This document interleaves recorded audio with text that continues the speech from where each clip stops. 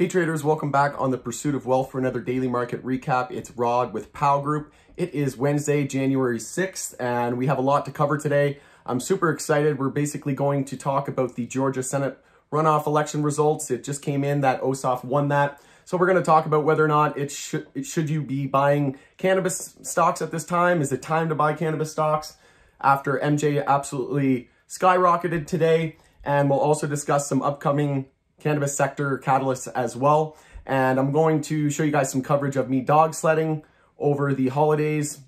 I went dog sledding in Canmore, which is next to Banff, and also did some skiing in Lake Louise, and that was absolutely a blast. So stick around to the end of the video for that, but make sure to hit the like, subscribe to the channel if you enjoy this market perspective, and stick around and we'll jump right into today's content.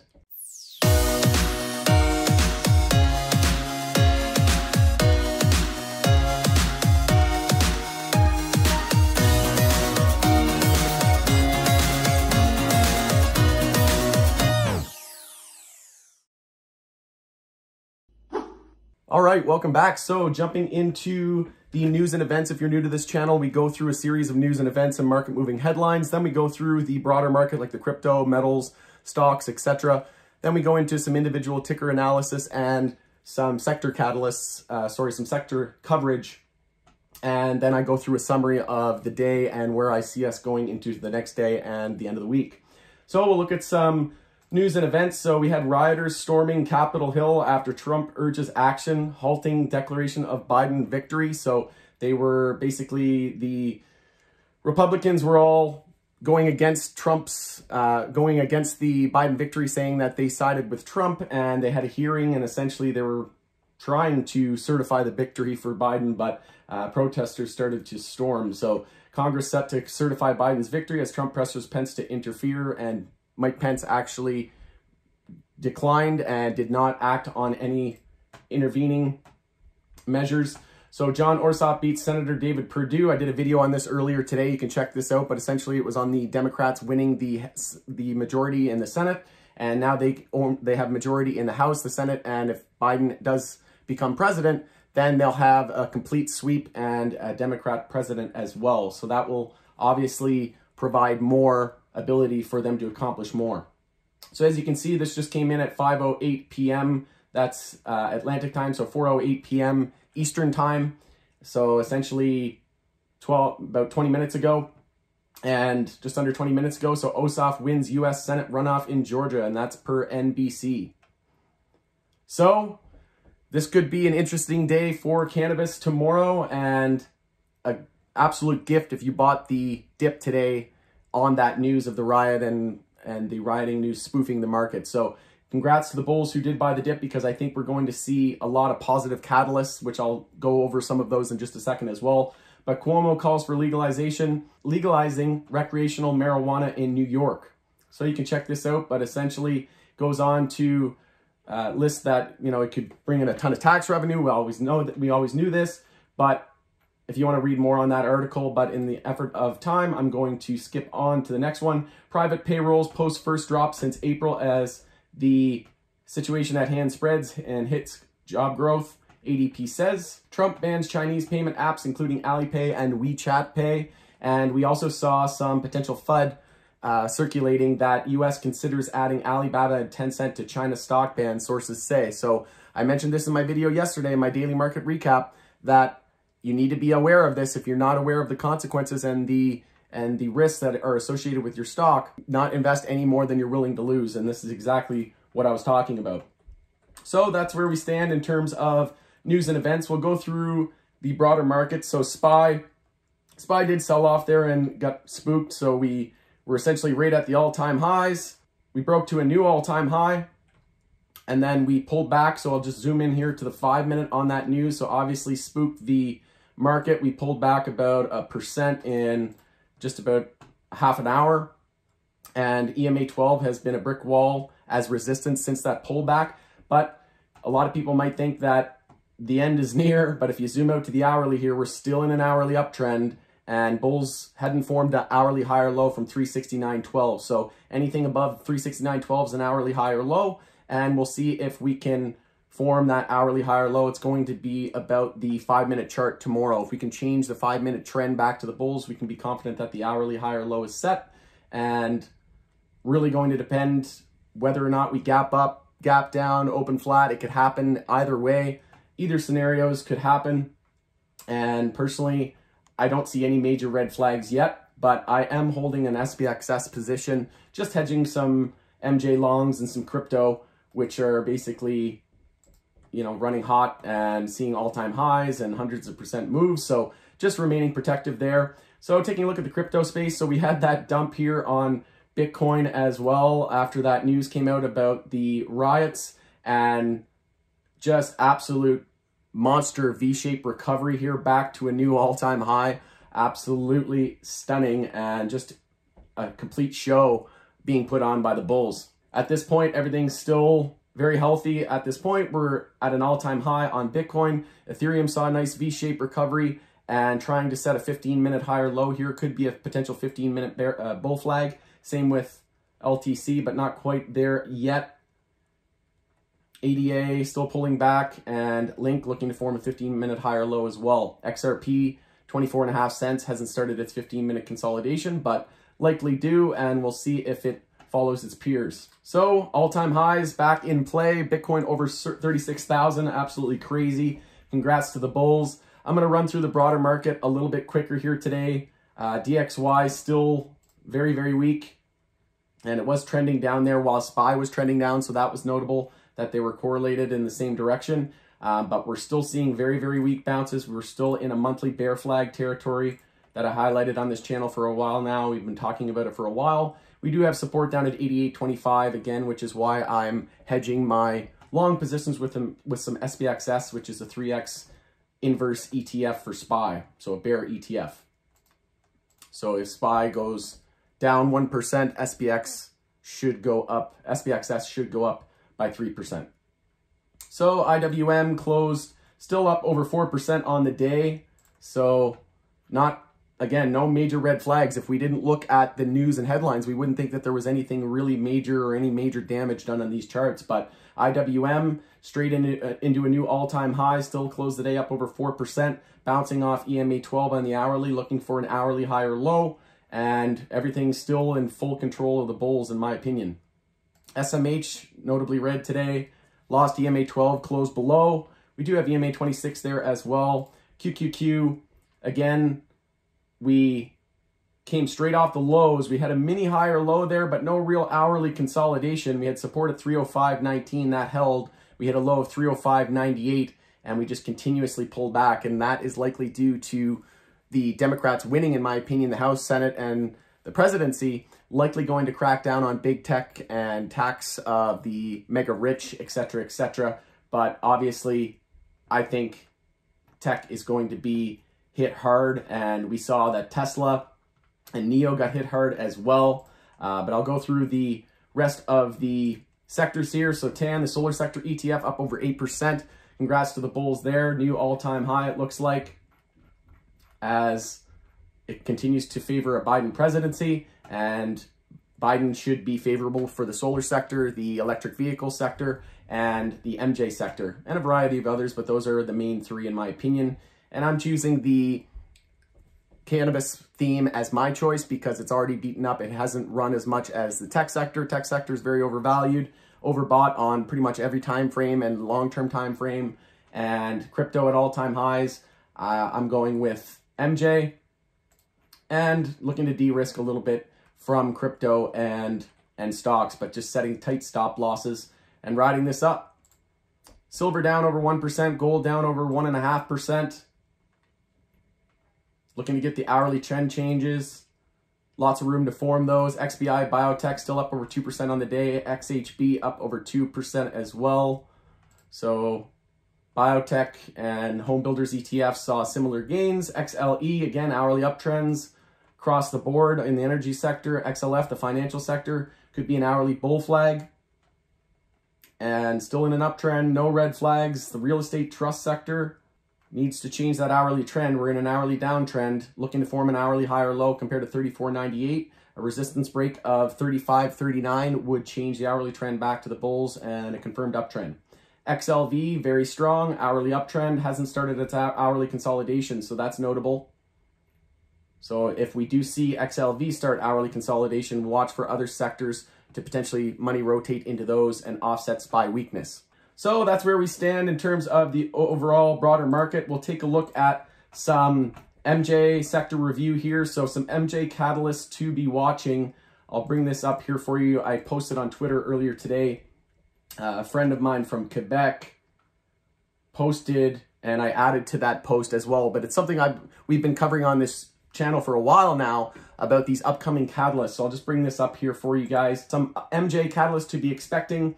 Friend I know posted this today, and it's very true. I've been talking about these topics for months in my videos. Don't lose sight on what's to come. So a reminder of the events that will influence this industry. Georgia Senate runoff, which looks to be clenched and swept by the Democrats. They now have the House, Senate, and the White House. New York and other U.S. states legalizing cannabis. We saw that from Cuomo today. Safe Banking Act and States Act. I expect that the states and the Safe Banking Act would be approved. The MORE Act would likely get approved first, likely within the next couple of months once the power is shifted, which it should be inauguration on the January 20th date. So likely expected about a month or two after that, the MORE Act gets passed. I could see the Safe Banking Act getting passed sometime within the next 3 to 6 months. That would be the time frame that I would allot to it. And improving financials. So tons of companies like Trulieve has been EBITDA positive and profitable for a very, very long time now. And more companies like Hexo in the Canadian space on a trajectory to being EBITDA positive and soon EPS positive.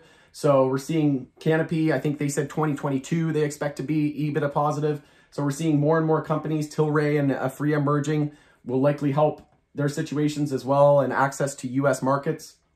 We have the Cannabis Act review. So Health Canada reviewing laws and restrictions like advertising and dose limits, that type of thing, etc. We have the cannabis health products and the beauty industry's more products starting to roll out, and the cosmetics, that type of thing. So more applications and use cases for the commodity.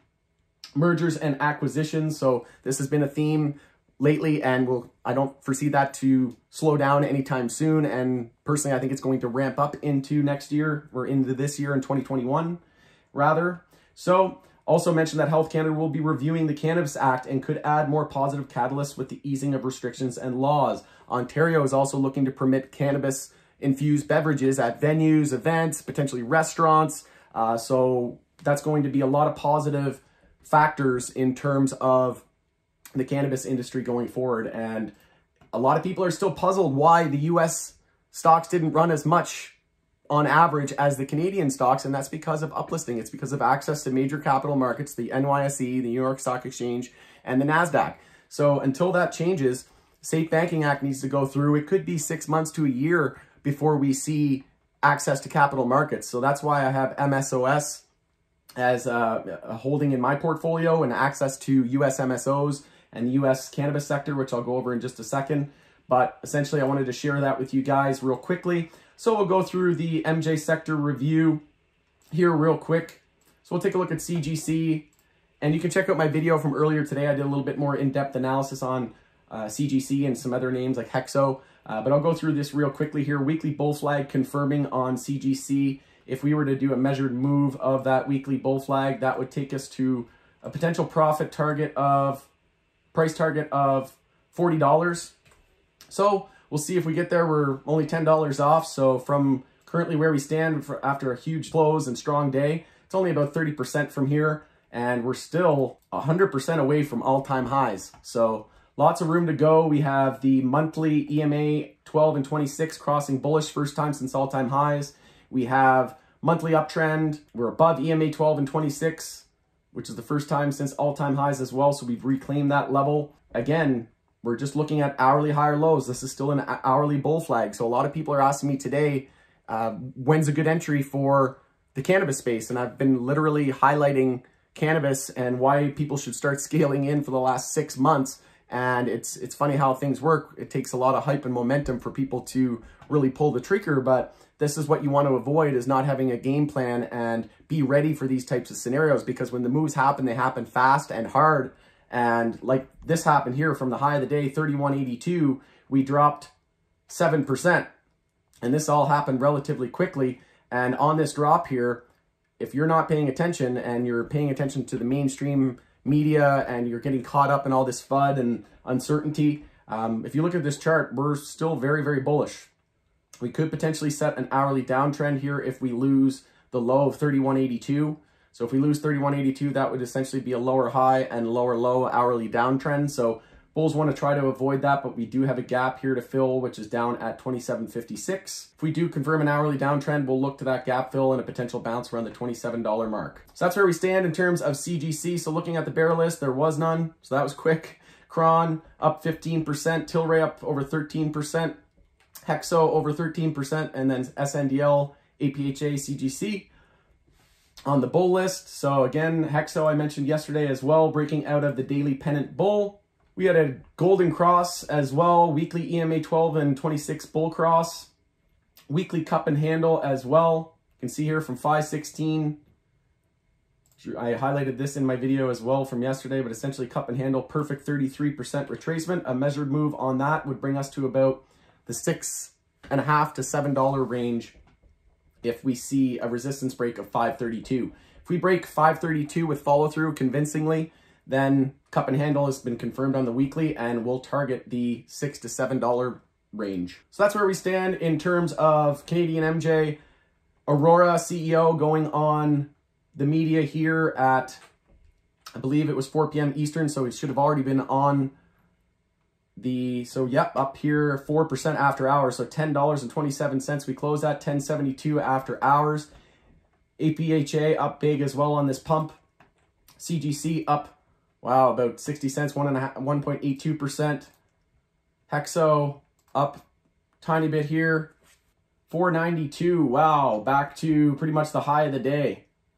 So again, this is why I even posted it in the group toward the end of the day today. I said, establish your game plans. If you haven't entered MJ or you're looking to add or scale in or invest for the long term, now's a potential time to be doing so when we see these FUDs and these articles that are trying to spoof the market and spook investors.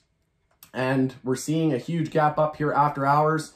A huge move after hours. We could be lining up for a gap up tomorrow in Canadian MJ. And again, Canadian MJ likely going to see the brunt of these moves. MSOS, so we'll see if this gaps up tomorrow. I would anticipate a gap up in MSOS personally, but taking a look at the bull list, or the bear list, sorry, TAUG, IIPR, CXXI, flat, but only two, so TAUG and IIPR, likely IIPR down because of the Safe Banking Act going to pass and access to capital. They basically buy leases and sell it back, buy buildings, sell it back to people, lease it back to them, provide them capital that way. And obviously would not be a huge need for that. So look out for a potential top on IIPR. Ian VREO, Acreage, MedMen up for the bull list. So again, we're seeing these small cap names run a lot more percentage-wise than the US MSOs, and that's because the US MSOs have run hundreds of percentile. They're at all-time highs, and they just don't have access to that capital that you would expect. So up 8%, TrueLeave, CL 3.5%. Taking a look at Cura, almost 8%, GTII, almost 7.5%. So you're starting to get the idea. That's why I've been bullish on Canadian MJ personally. We also saw that hedge funds, and we also saw that investors with over 100 million, asset managers with over 13F filings were saying that assets managers with over 100 million in assets were starting to buy Canadian MJ. So we've had all the clues. We had CGC bouncing off the 200 weekly moving average, confirming support. We had it bouncing off the 50-day moving average, the weekly bull flag confirming. What more clues do you need? Smart money knows what's up. I've been saying that for days now. So Novamind, we saw a huge bounce as well, up over 20% from the low of the day. Low float, so not surprising there. So True, like I said, a little bit of a bearish candle here on the daily, a little bit of an indecision candle, but we did gap up and we have a gap in the chart at 44.75, but on the hourly chart, we're bouncing off EMA 12, which we've been holding since all the way down here at 39.26. So we'll see. That'll be the line in the sand. If we lose that tomorrow, we'll look to EMA 26, which is down at 44.30. But personally, like I said, from last week and a few videos ago, I was trimming my exposure to individual US MSOs and migrating over, rotating that capital into Canadian MJ. And like I said, I'm pretty much all out of individual US MSOs. I bought MSOS today at the end of the day, and I have a few other positions which I'll go over here in just a second. Taking a look at MSOS on the weekly, we're above the 10-week moving average, down at 33.98. Lots of bull volume here. Today's daily volume exceeded the average daily volume by hundreds of percent. MACD is absolutely blasting off here. So we do have a gap, like I said, in the chart, but I do want to show as well the holdings in MSOS. So you can see here we have Curaleaf, top holding, Trulieve, Green Thumb, Cresco, TerraSend, Juicy Holdings, AYR, Columbia Care, Harvest Health, Planet 13. We have Innovative IIPR, Grow Generation, C21. So here's the rest: Charlotte's Web, Acreage, Vireo, Green Lane, Indus Holdings, CBDMD, and some other honorable mentions. But essentially, that is how I'm going to limit my risk with US MSOs. So like I said, swinging MSOS on that pullback from today.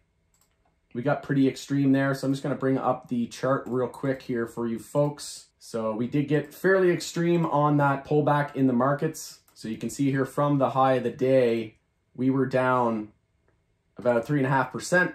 So, and with it being an ETF, that's quite a bit. If it was an individual stock, you know, we could potentially see 2 or 3 times that percentage move, but because it's an ETF, like I said, huge dollar volume on the day, started to scale in and build a position there, but huge volume. Volume yesterday was 633,000 shares. Today was 1.8 million. We did set a high, higher low, lower high, essentially double topped. Didn't quite get there, but essentially double topped into an hourly downtrend here into the end of the day. Scaled in one order. I will look to potentially enter on a gap fill and a test of EMA 26. And if we do get to hourly oversold, I'll add on that as well. But personally, I don't think we're going to get there right off the cuff. So like I said, swinging MSOS, Hexo being my biggest position, my favorite Canadian LP and stock, most confident position, to be honest with you. Hedging with SPXS, which is the SPY Bear ETF, 3x leverage, and also swinging some Ethereum and some XRP. So I do expect Ethereum to hit all-time highs. I didn't put it in there, but I'm also swinging some Hive blockchain, looking for, they mine a lot of Ethereum. So looking for that to potentially test its highs and head towards new heights as Ethereum continues to soar and test its all-time highs and blue skies and beyond. So in summary, we have initial jobless claims in the US coming out tomorrow pre-market. We also have Chinese stocks on watch. Again, I mentioned this yesterday. Make sure to know your risks if you're holding Alibaba or Neo or any of these other Tencent companies, to make sure that you are allotting for that risk and you are okay with everything going to zero if that were the case. So just make sure, if you are a little spooked by this, you can always trim, buy it back later. These are the risks that you need to be aware of. And personally, when there's a risk of total loss, I tend to stay away. So personally, I don't hold any Chinese stocks at the moment. So establish your game plans. Are you hedging? Are you buying SPY puts? Are you shorting the tech sector? What are your plans? Are you getting SPXS, which is the ETF inverse to SPY? Are you hedging with puts, with call options? Are you looking to add MJ here on hourly consolidation? Are you adding on 5-minute oversold? Are you shorting?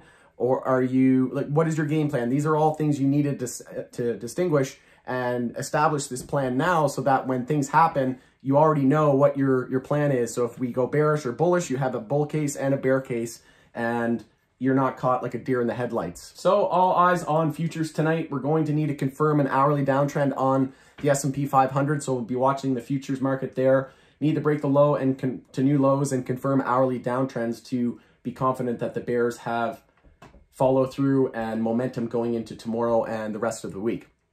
So with that, Thanks again for joining us on the Pursuit of Wealth for another daily market recap. It's Rod with Powell Group. Make sure to give me a like and subscribe to the channel, and we'll see you tomorrow after market close, and congrats to the bulls. So we'll end it here with some footage of me dog sledding and also going to Lake Louise skiing in the mountains, in the Rocky Mountains in Alberta during the holiday break over the Christmas holiday. So with that, thanks again, guys, for tuning in, and we'll see you tomorrow. Whoa! Hike up! Hike up! Woo! Hike!